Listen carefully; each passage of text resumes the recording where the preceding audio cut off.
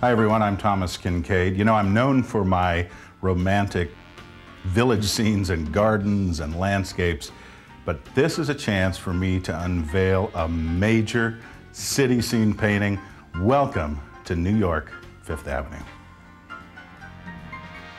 Of course, the city that never sleeps is known for Fifth Avenue, one of the most spectacular avenues in New York. You walk down this busy, bustling street and you look at those mile-high buildings on either side and you feel a sense of the energy of this wonderful city.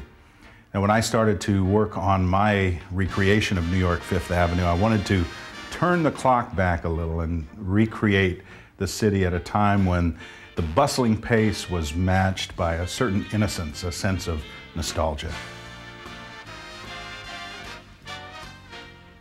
All of my city scenes have been well received by collectors. In fact, many of them are considered classics of my career, real landmarks. For example, my San Francisco paintings.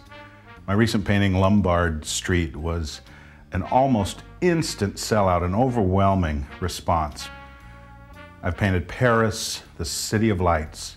I've even painted such plein air recreations as London, England, Rome, and countless small cities that make up a panorama of the beauty of the urban setting.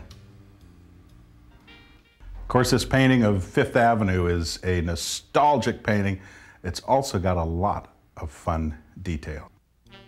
The painting really began right on location in Fifth Avenue. In fact, I had my easel set up there on a brisk wintry day. It was just marvelous to capture some of that energy as I worked on location. But I also did a on-the-spot sketch, which was really the origin of the composition. Of course, we start with the vehicles themselves. There's a number of vintage vehicles, the old handsome cabs that even to this day are seen around the avenue, taking tourists into Central Park.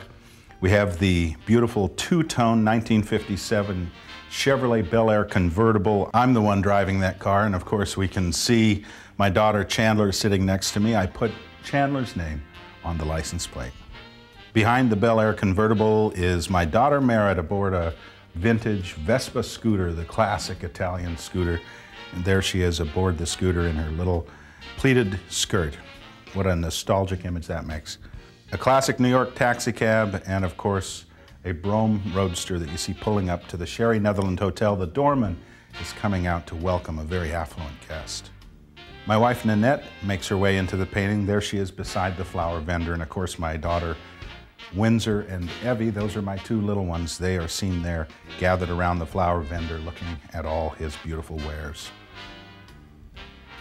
In the distance, we see the Empire State Building. And of course, flags are fluttering everywhere along the avenue. Maybe it's a patriotic holiday, although I've noticed on Fifth Avenue, no excuse is needed to fly the American flag.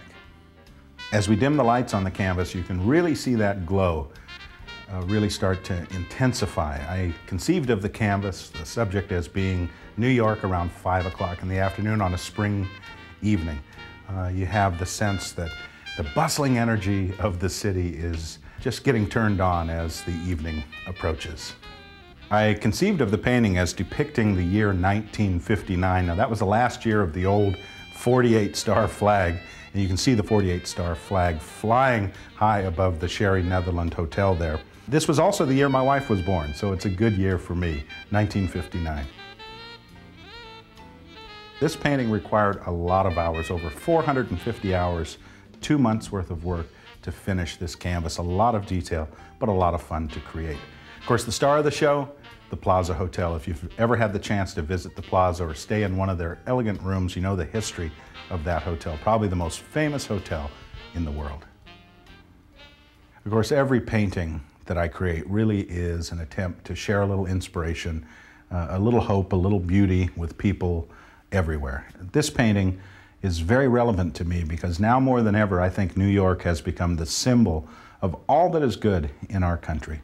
New York is a timeless city, it's a classic city, and I hope my painting Fifth Avenue, New York, captures a little of that energy on canvas. This is Thomas Kinkade, reminding everyone more than ever this year to let your light shine. God bless.